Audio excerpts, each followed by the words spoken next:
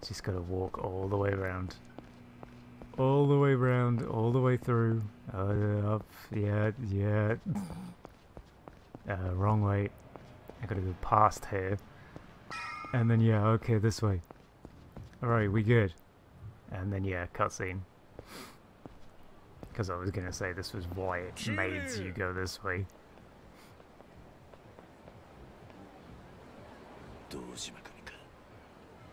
探したぜ。お前もいい加減目障りだって上からのお達しでな。見つけ次第始末しろとさ。くそ。たくよ。いつまでしぶとく生きてやがんだお前。今どんな気分だ？あ？立花にそそのかされて堂島に喧嘩売った挙句はしご外されてよ。あいつも今頃落ちんでるかもな。なあ、そうだろ？錦山。Oh, hello, Nishikiyama. 錦。もうてめえの味方はどこにもいねえ。これでしまいにしようや。キリュウ。桐生、立花は今久世の兄貴が拷問してる。もう殻の一粒が堂島組の手に落ちるのは時間の問題だ。それでもまだ望みはあんのか。 We also haven't seen Nishikiyama since he tried to shoot Kiryu, right? もし知ってても教えられねえ。よー、面白くなってきたね。よし、俺らが見届け。 Yeah, I was gonna say, I don't think we have. てめえら二人、ここでどっちか死ぬまでやりやえ。なんだと。お前の手柄にしてやるぞ、錦山。兄弟してのし上がってみろや。I was gonna say, I still feel bad about just leaving him there. どいつもこいつもバカばっかだ。てめえ俺のこと言ってんのか？どういうつもりだこの野郎。殻の一粒はじき堂島の手に落ちる。となりゃ風間のおやっさんもしまいだ。俺がそんなのを黙って見てると思うか。相手が誰だろうとな。違うか、桐生。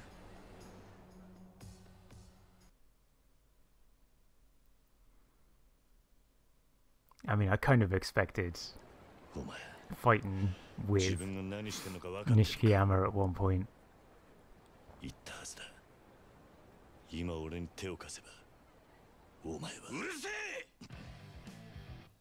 Mainly because I saw the cutscene at the opening of the game.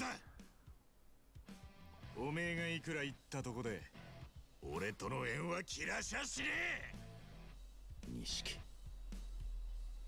覚悟しろよ。俺は一生おめえにつきまとってやる。 I was kind of happy when they didn't do the opening cutscene in Yakuza 6. Because it does spoil quite a lot. Because I know full well some of those cutscenes haven't happened yet. But I think this is one of them. Aggressive bromance, absolutely.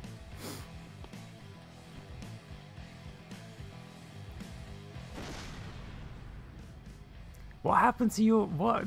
No, what happened to your bandages? Kiryu, no. You literally had a bandage on. You also can't tell me that your bullet hole wound is better already. That was 3 hours ago. That was literally 3 hours ago, Kiryu. You can't tell me you've recovered from a bullet hole wound in 3 hours. But yes, it is a shirtless bromance. That's pretty much how the entirety of these games go, I would say. They're mostly sort of everything in this game has to be shirtless. You know, you know stuff's going on when, as I say, you know stuff is happening in this game when everybody takes their shirt off. Oh, we're doing the same thing again.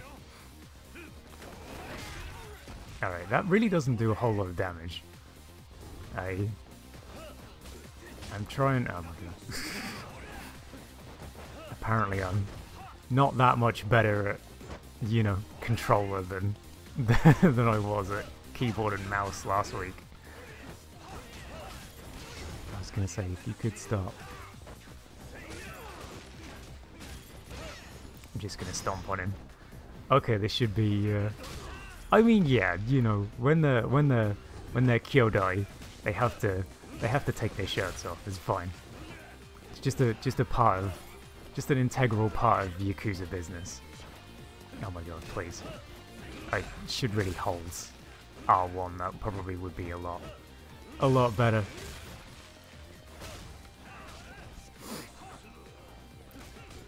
Okay. I mean, if you could just kind of go down. Oh my god. Okay. Fine. Sure. Okay. We're gonna punch him. Okay. And then yeah, he's the dead one. Alright, we good.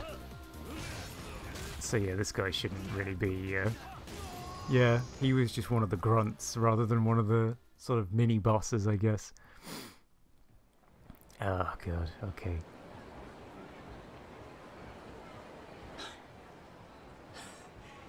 Honto. 負ける気がしねえよ。お前と一緒なら。そいつはこっちのセリフだ。兄弟。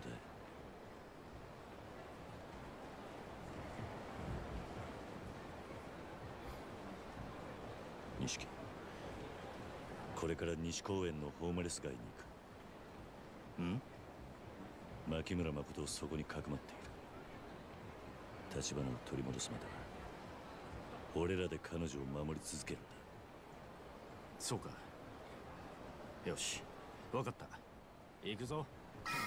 Oh, are we taking Nishiki? Oh, we're taking Nishikiyama there. Okay, interesting. I wasn't quite expecting Nishiki to sort of come with us here. 桐生、おめえ、今までよく生き延びたよ。全く大した I も was ん gonna say だ。I kind of wanna hear what he actually has to say, but we are already here. よく生きててくれたな、兄弟。It does feel weird that they just added this long a thing, this long dialogue here. But yeah, we walked like 2 feet, and then they just started talking. It's kind of odd. Anyway, how did you get in here before me, Nishiki? All right, let's go around here. What do you want? Nishikiyama. No, Nishikiyama, what do you want? So shut up. Jesus Christ. Okay.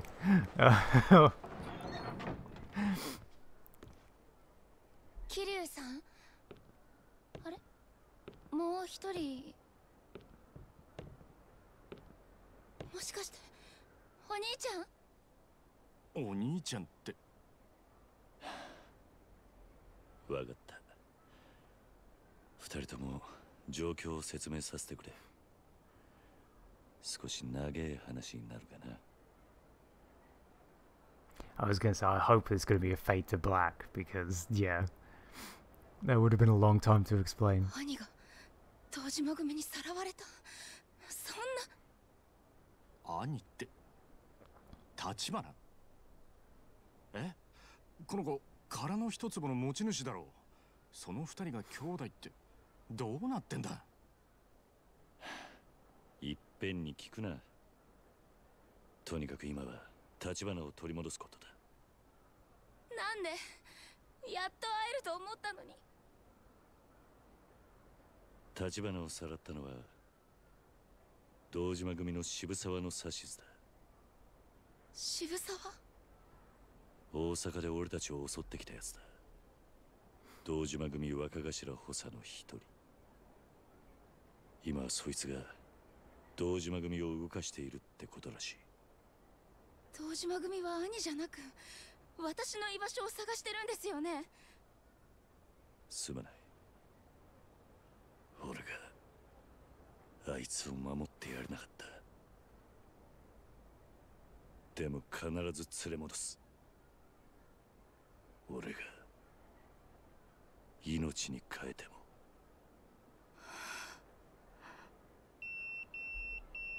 Oh, アジア街の顔役からだ。 been a while since we had a story page. 桐生さん、兄をお願いします。お願い。お願いだから。You will. I know you will. 必ずな。 It's gonna happen. It's absolutely gonna happen. He's gonna die before the end of this game. I know he will. 急ごう桐生。アジア街から立花の居場所を聞くんだ。すぐに電話しねえと。ああ。 So do we literally just have to go back to Little Asia now? 公約ってのは信用できるのか。ああ。俺は立花が連れてかれた後。 I kind of want to hear more of this again, but あの人が they've given me a 今頃俺はもう生きちゃいなかったはずだ。それに俺に立花を助けろと言っている。なるほど。アジア街も立花。 I'm gonna see if it can. Oh. Oh, is that what I'm supposed to do? I missed what I was supposed to do. Sorry, my bad. I cut him off for no reason whatsoever. Oh, God. Yeah, I cut him off for absolutely no reason. I mean, I feel slightly bad. I'm sorry, Nishiki. Alright. Okay.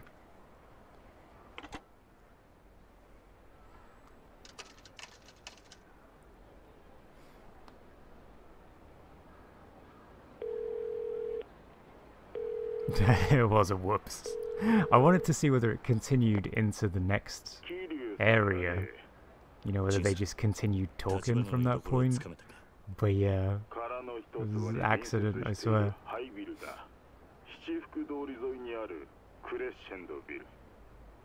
そこの地下室に連れ込まれたらしい。クレッシェンドビルだな。人数は7人程度。ただ、クゼという男がそこにいる。知ってるね。クゼは渋沢の命令で動いているようだ。その前は阿波野についてたが、くら替えしたと見える。よほど後がないらしい。だがそういう男ほど危険だ。分かった。 I assume we're fighting Kuze again. 桐生さ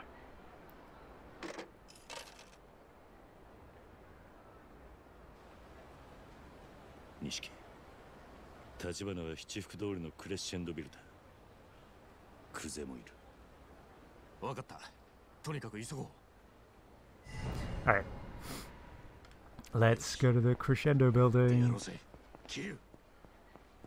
I was gonna say, they're gonna give me another, like, piece of dialogue with Nishikiyama that's gonna be 3 minutes long in a 2.5 second walk, because it really, I love how he runs when he's sort of like not quite caught up. Let's go this way. Oh, here we go. ずっと立花のことを探してたのか。蒼天堀で兄のことを探し回ってたらしい。なるほどな。立花もそのことは知ってるのか。知ってる。そうか。俺にも妹がいるからな。立花のことは人事じゃねえ。俺が立花なら命張って妹を守ろうとする。錦。だからよ、あの兄弟絶対合わせてやろうぜ。 Okay. As I say, these bits of dialogue last way longer than the actual walk to the area, and it's kind of doesn't happen in any of the other ones. このビルの地下室らしい。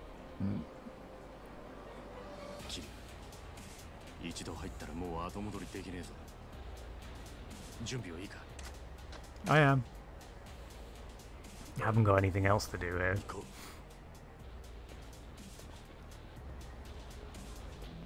I can't do any more of the Colosseum at this point, so I mean, you know. Might as well just continue the story.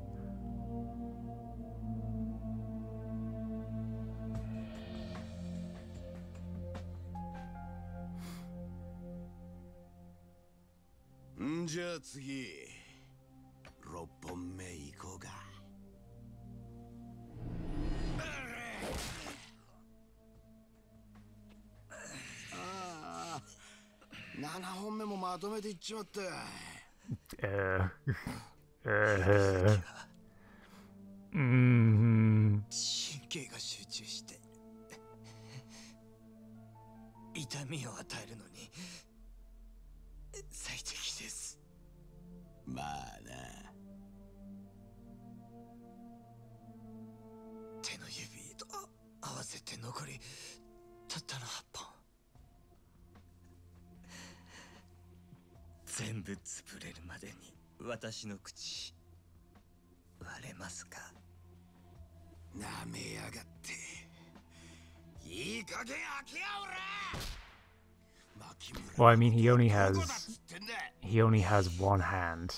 Don't forget. So he means his one hand plus his 3 toes.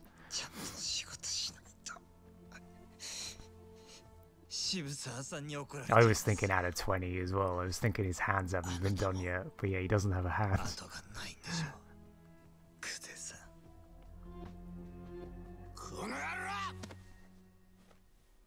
殺しちまったら何も聞き出せねえだろうが、てめえを殴るしか能がねえのか？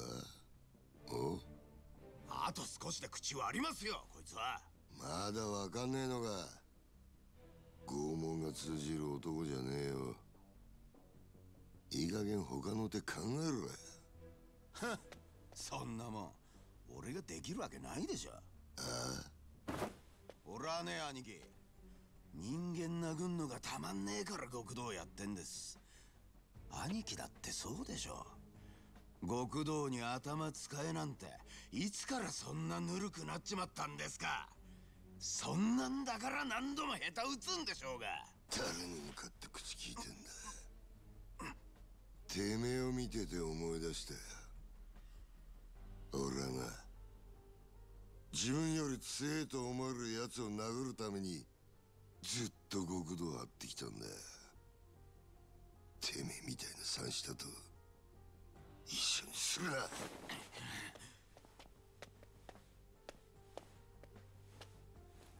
ちょっと何する気ですか？情報を引き出す前にこいつがバカに殺されたとあっちゃ、この俺がいい笑いもんだ。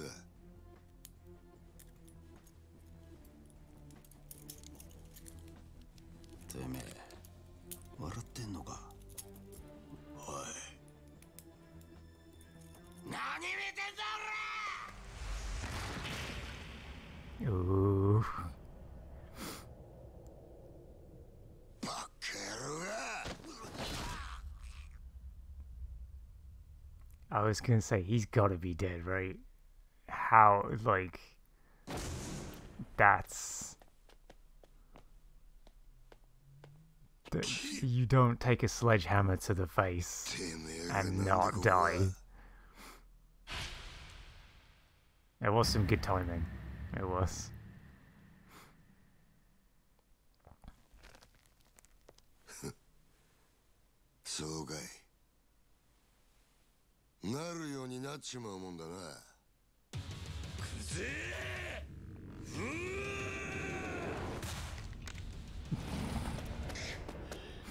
！You hate this guy? I hate this guy too.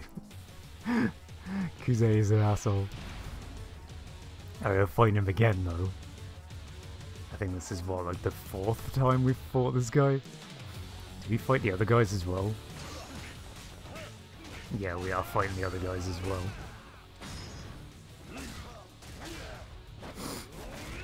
He shouldn't exactly be too hard. He's only got 3 health bars, it's fine.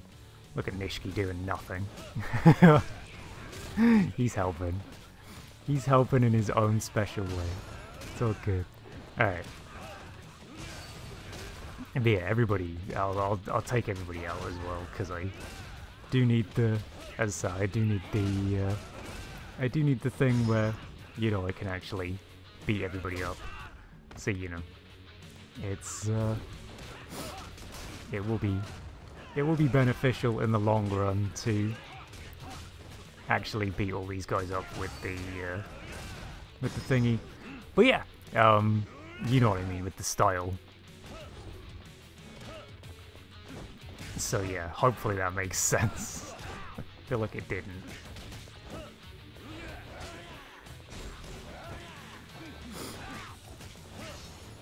I was gonna say it shouldn't be too bad beating him up. It's, as I say, he's probably dead. He's probably gonna be dead in a minute or two. Although the heat actions aren't doing any damage at all. So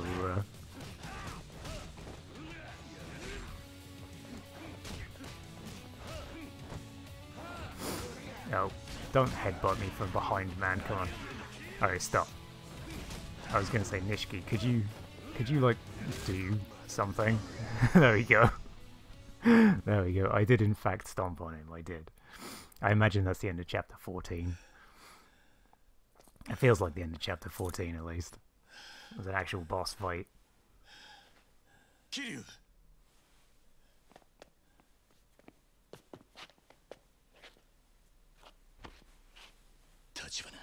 すまね。遅くなった。謝ることありませんよ。桐生さん。おい、立花。よせ。妹がすぐそこまで来てるんだ。ずっと会いたかったんだろう。今連れてきてやる。錦頼む。誠をここに。わかった。 You're gonna bring Makoto here? That seems like a very bad idea. Come on. Kiryu-san. ラオグよ。操ってるのは堂島宗平です。なんだと。 クゼが言ってました。すべての人は堂島が引いています。風間さん。I was gonna say, I mean, I kind of expected as much as. あなたに殺しの濡れ衣おい、立花。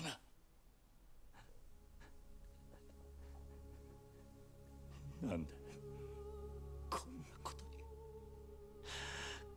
こんな。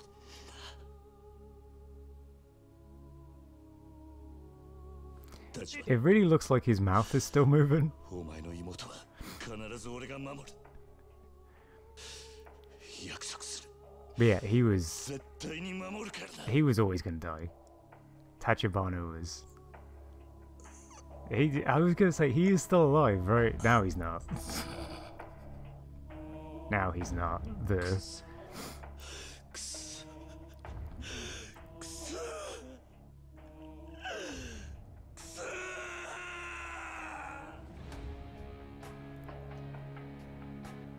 I was gonna say Kuze was definitely not, you know, asleep for that. てめえのやるべきことをやったまでだ。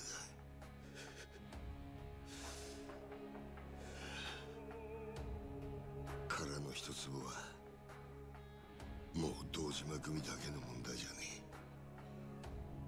え。あの土地を近江連合に売ろうとしてる人間が登場会の中にいた。裏切り者よ。 そいつが誰なのかまだわからねそういう動きがあるのは確かだ。もし彼の一つも I mean, I would hope that we can now kill 連 him, 合が手にすれ but ば I don't think he's gonna. 奴らは再開発計画を乗っ取れる。東京進出だ。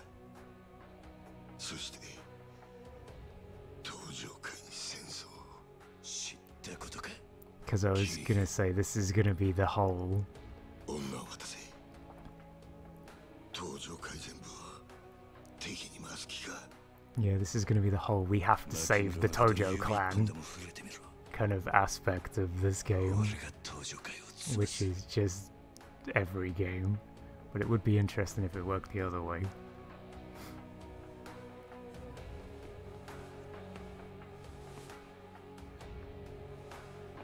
一人残らず叩き潰す。それが俺の覚悟だ。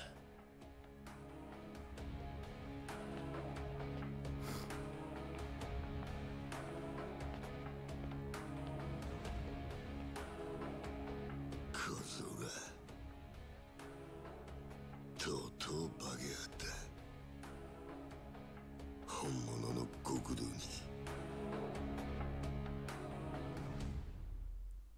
Ooh.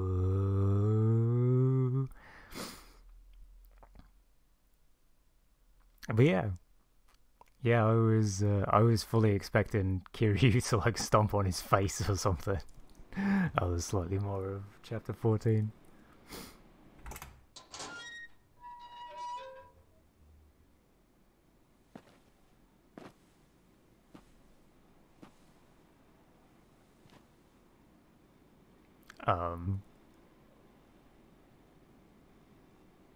Kiryu.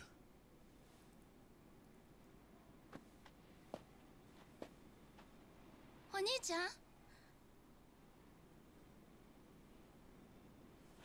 兄ちゃんは？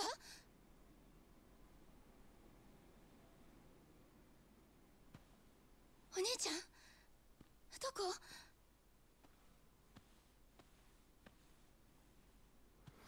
？Mm.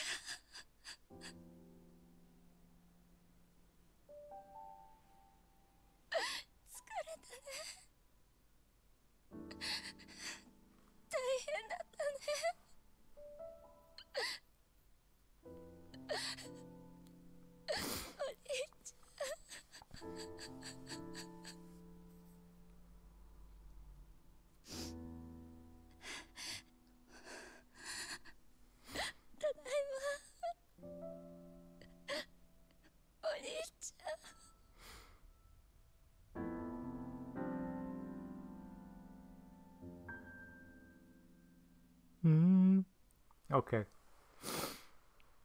That's the end of chapter 14. Right, okay. Oh, I earned 100 million yen for that. Okay, cool. Right.